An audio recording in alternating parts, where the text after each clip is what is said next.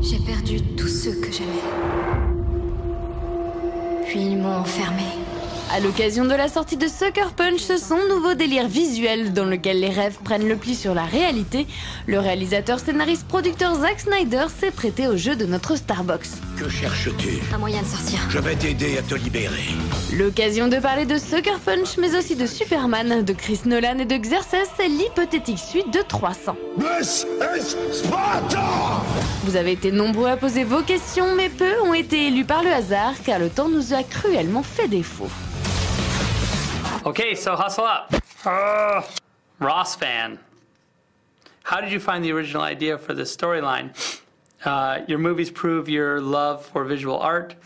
Will Superman be produced in the same way? I knew I had a song, and I had this idea that, oh, you know, maybe music could be this bridge to another world. Maybe when the music turns on, you in your head, the music actually takes you into another world, and then when the music stops, the world stops. So that was the way. That was like the string that I had. And then the rest of it kind of got built on top of that. I really want to make Superman feel more real, I guess is a weird way of saying it. And so, you know, it'll probably have more locations and more sort of less stylized reality. Lightheart. You've started with a remake or adaptation. Is it a real satisfaction to have your own original script? And what do you think about all these remakes and adaptations which start boring the audience? Well, that is a good question. Yeah, no, I think that it is. You know, having your own script is cool and it's fun.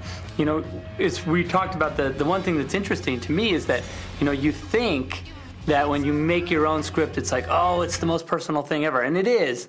But it's weird because what it really makes me realize is that I feel the same way about all the movies I make. And as far as all these remakes go, you know, Hollywood is always looking for a sure thing, and it's difficult, so they just want to take something off the shelf. It's easier. Le Bougre. After your excellent 300 with almost only men, you choose to direct a group of women in Sucker Punch. Was it the same experience for you? By the way, after Superman, Man of Steel, is there any chance you direct Xerxes? Directing the girls was awesome. Comparatively, I don't know if there's a comparison to be had. The guys are all sweaty and a little bit gross, and the girls are awesome, so there's that part of it. I tortured them in the gym, and I tortured them on set, and they stood up to it with great resolve, and they did an amazing job. And everything I asked them, they did perfectly. So, and that way I can't complain at all. Well, I've written the screenplay for Xerxes, and so as far as whether or not I'm directing it, I don't know. It'd be whether I can just make the time. Il y a des gardes armés partout. Et si Blue s'en aperçoit, on est morte. Neo the Kid. How is your collaboration with Christopher Nolan on Superman? How is it? When could we see the first picture? Interesting. Chris and I have been having quite a bit of fun talking about Superman, and Chris has been amazingly generous. He really wants me to make my movie, but again, he's there if I have an idea or something. Hey, Chris, what do you think of this? So that's fun. Well, we don't start shooting till August, which is actually quite soon when you think about it. It's almost April, so I guess kind of soon. One more. Albador.